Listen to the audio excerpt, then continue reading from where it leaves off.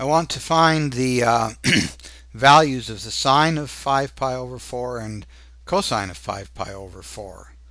Now to do this, draw a unit circle and determine what point on the unit circle corresponds to this value.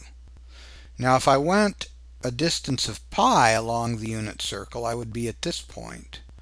So then if I go another pi over 4, I would then end up being at a point like right around here.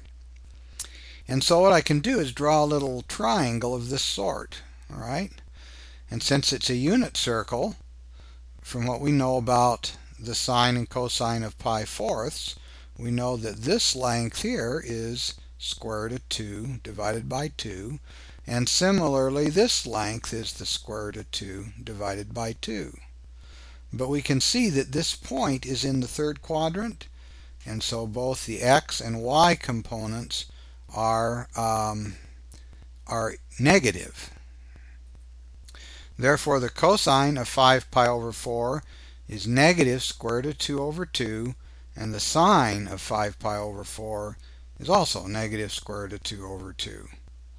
Now this is the general technique of using reference angles to figure out cosines and sines of certain special angles.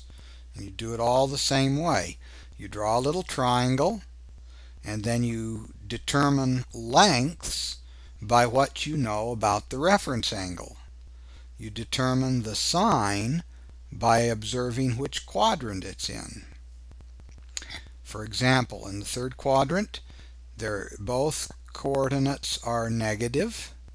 The second quadrant, the x-coordinate is negative, the y-coordinate is positive, and in this fourth quadrant here, you have the x-coordinate is positive and the y-coordinate is negative.